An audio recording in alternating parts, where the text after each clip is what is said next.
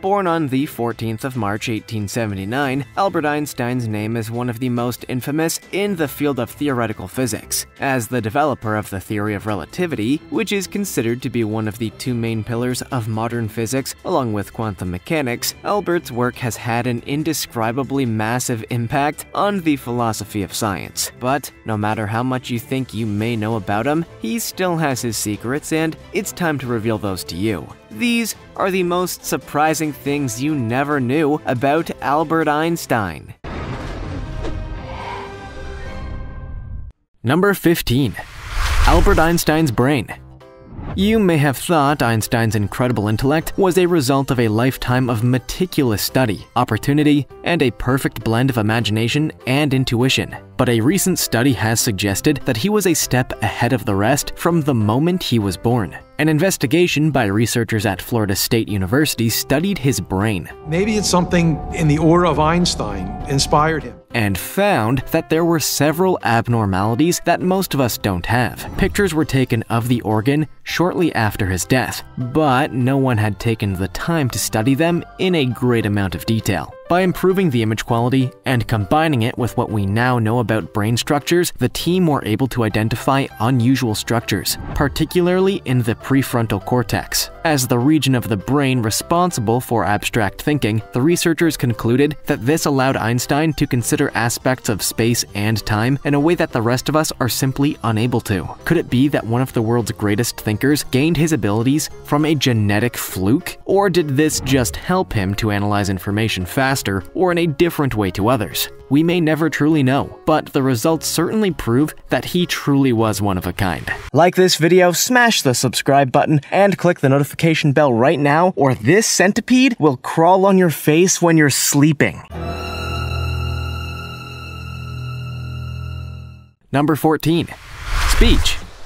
Parents are constantly worried about whether their children are developing at a normal rate, and often compare them against others of the same age. This is the result of countless experts who claim to know what's important to growing into a successful person. But according to those metrics, Einstein shouldn't have stood a chance. We are concerned here with an act of humanity. According to records from the time, the future scientific genius didn't utter his first word until the age of 4. According to psychological literature, you'd normally expect children to begin making coherent-sounding noises within the first year or two, and any that take 1 or 2 years longer than that are seen as statistical outliers. Based on the evidence from Einstein, however, there's a theory that the late development could actually be a sign of heightened intelligence. There's a name for this, imaginatively called Einstein syndrome, that relates to extremely intelligent people whose speech is delayed. This could be a sign that their brains are analyzing different types of information from a young age than other people do,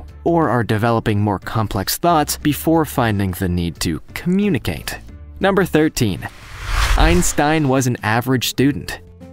Einstein had a very difficult time at school when he was growing up. His late development with communication had worried his parents, who were beginning to think he wouldn't amount to much in life. And he had behavioral issues throughout his childhood. He didn't make any friends, and apparently had violent and extreme temper tantrums, and reacted badly towards the authoritative style of his teachers in Munich. Now, I will ask of you. He flourished in creative tasks, but he struggled at everything else so much that he dropped out of his first school at the age of 15. He applied to a school in Zurich after that, and while he just passed the math exam, he failed at botany, zoology, and language, so he failed to get in. Eventually, he was admitted to another, but even then, he struggled with most of the subjects, with most of his teachers doubting he would ever graduate. In the end, he managed to just scrape by with a passing grade. But this led to his first job being at a patent office instead of in a research role like you might expect. And it would be a while more until he found his true calling in life. Number 12. The compass.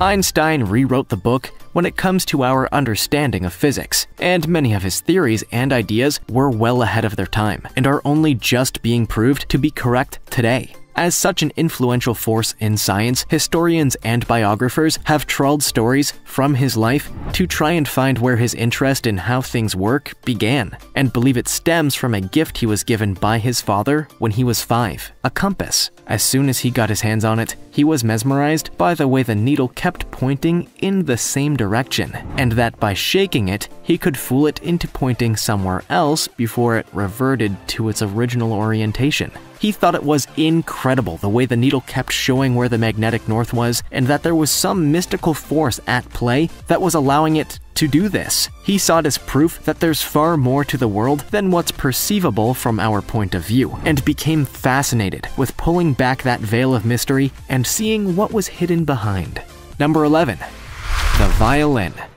Einstein's mother was particularly musical and would often fill the home with the tender tones of her piano playing. She hoped her son would develop a love of music too. So when he was 6 years old, she arranged for him to receive regular lessons on the violin.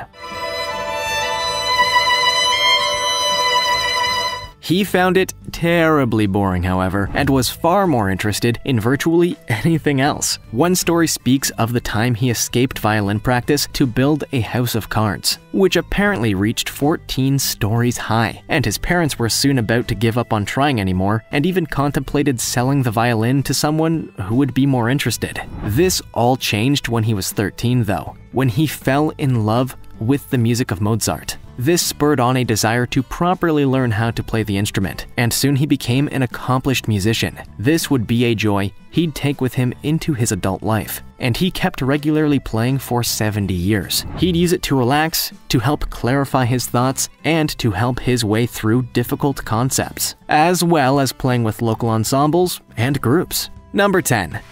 Albert Einstein, the Presidency of Israel. We often find ourselves wishing that our leaders would show just a modicum of common sense or intelligence when making their decisions instead of pandering to their supporter base. But Israel nearly found out what would happen if you had one of the world's greatest thinkers running the country. Their first president, Chaim Weizmann, died in 1952, and the foreign ministry was tasked with finding suitable candidates to replace him. The ambassador to the US at the time wrote a letter to Einstein on behalf of Israel's prime minister to ask him if he would consider taking on the role of president. He would have to relocate to Israel and take on Israeli nationality, but would be free to continue with his scientific research with funding from the government because it was acknowledged how important this was to the furthering of humanity. Einstein, of course, graciously turned down the offer because he didn't feel that he was equipped to take on responsibility for an entire country. But it certainly would have been fascinating to see what he would have done. Number 9. Captain Einstein. We all have hobbies and pastimes that help us escape the pressures and stresses of the lives that we lead, and this is by no means a new thing. While we may play video games, watch Netflix and chill, or drift off into watching playlists on YouTube, there's a whole wealth of activities in the fresh air that are open to us too, and Einstein was particularly fond of the great outdoors. He was a keen sailor, and for him, it was a serene escape from the pressure and complexity of his work. It gave him a chance to be alone, to feel the wind blowing through his hair, and found that it helped to engage his mind. He'd find places on the lake with very little wind and float there for hours, contemplating the universe and his own existence. He'd go without a plan or direction and just see where he'd end up, using the time as a chance to meditate. According to other members of his sailing club, they'd quite often have to go out to bring him back to land when the sun was setting, because he'd so easily get lost in his own thoughts and completely lose track of time. Number 8. Never wear socks. We all have our quirks that seem strange to other people. Some drink cold coffee, others don't own any underwear. And for Einstein, it was that he never, ever wore any socks. This wasn't just something he did that no one knew about either, because he was very proud of the fact, so much so that he'd often talk about it in letters to his friends and family. Once he wrote to his future wife Elsa and said, "Even on the most solemn occasions, I got away without wearing socks and hid the lack of civilization in high boots." On the face of it, It almost seems like an act of rebellion, but later writings of his showed there was actually a logical reason. He said that when he was young, his big toes always wore holes into the tips of his socks, and this was one of the most uncomfortable things he had ever experienced. It was because of this, he said, that he stopped wearing socks. While this may seem strange, there's probably good reason for it. Some images remain of him while he was wearing sandals, and if you look closely, you can see that he definitely had freakishly huge big toes. Number 7. Einstein loved to smoke.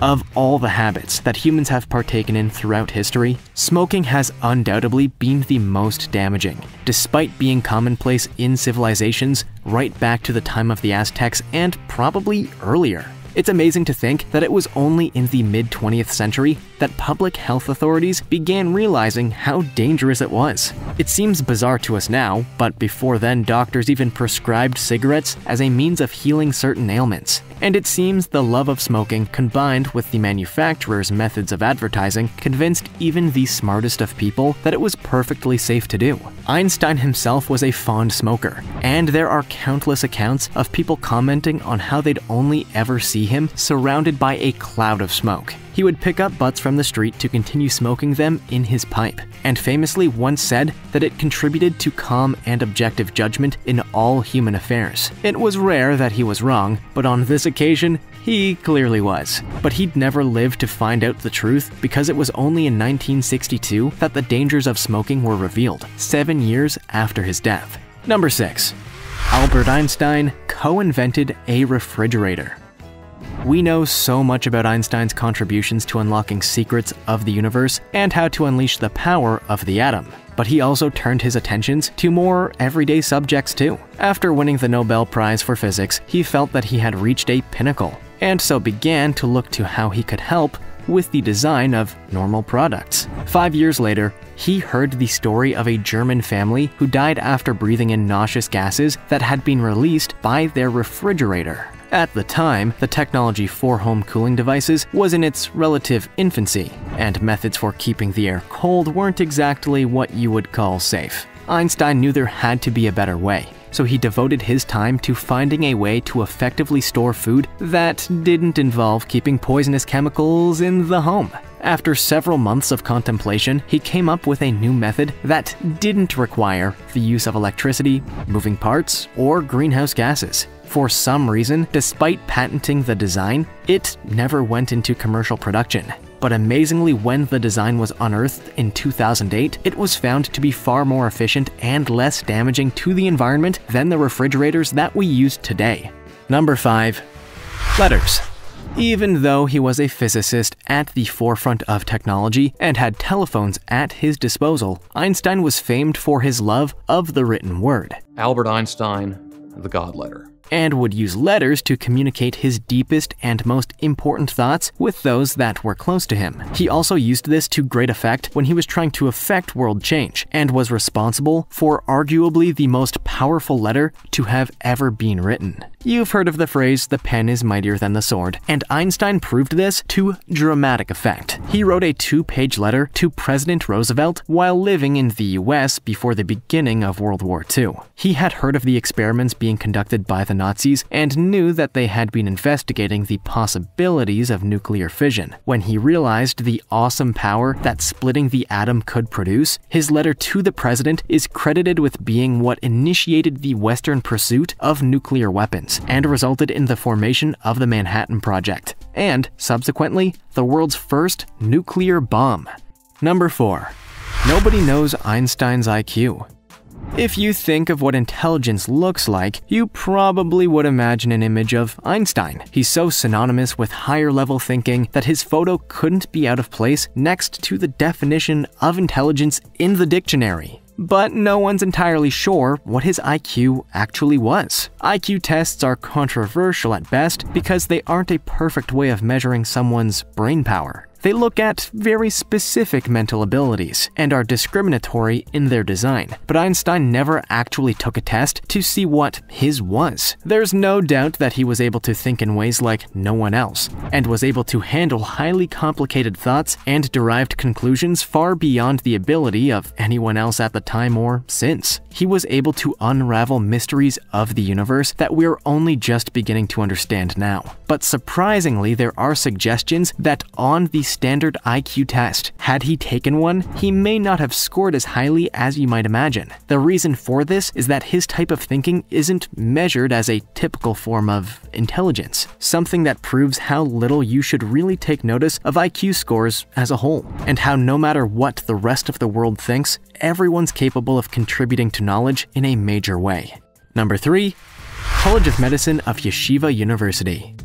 For someone who contributed so much to the world of physics and whose theories still underpin scientific works to this day, you'd expect there to be countless research institutes named in his honor. And you'd be right, but there's one that's a little more unusual. Formed in 1953, the Albert Einstein College of Medicine is a privately funded medical school in New York City. To present this replica to you of the Albert Einstein College of Medicine. That was originally a part of the Yeshiva University. Einstein agreed to the request that his name be attached to the facility, despite it focusing on a field of research that wasn't necessarily his forte. In the years since, academics at the college have made great strides in genetic and disease research and is affiliated with a number of nearby hospitals who help with studies and share in the benefits of the results. It remains a testament to the man who did so much for the world during this time and continues to inspire and train the medical minds of the future. A few years after its foundation, Einstein spoke of it as one of his proudest legacies, and he'd certainly be proud of what it has been able to accomplish long after his death. Number 2.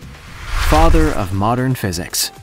Einstein's contributions to the world of physics was simply unparalleled. Never before had someone developed a field of study so much, and no one has come close since. His most famous equation was, of course, E equals mc squared, the basis of his theory of special relativity, that proved that mass and energy were essentially the same thing and are interchangeable. Einstein has made the universe, and I can't tell you how long that... This was by no means the culmination of his work, however. He predicted the behaviors of black holes, for example, which were, at the time, far beyond what astronomers were able to witness or prove. In recent years, these calculations have been found to be virtually spot on, which is incredible considering the technology he had at his disposal in the first half of the 20th century. He was also responsible for unlocking the secret behind the photoelectric effect, which is vital to the way that solar panels and digital cameras work. It's no surprise then that he won the Nobel Prize in 1921 for services to theoretical physics, and the legacy of his work can be seen all around us to this day.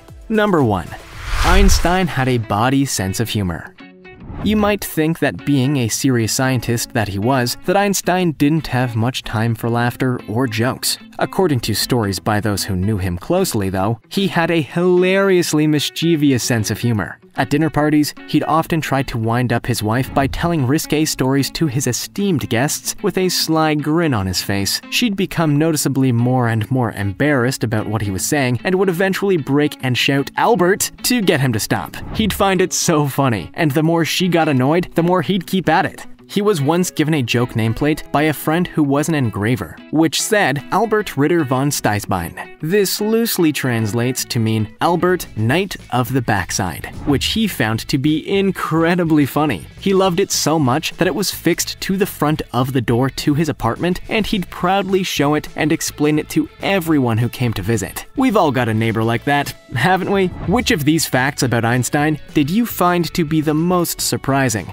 And have they changed the way you think of him? Make sure to let us know in the comments section. Also, check out our other cool stuff showing up on screen right now. See you next time!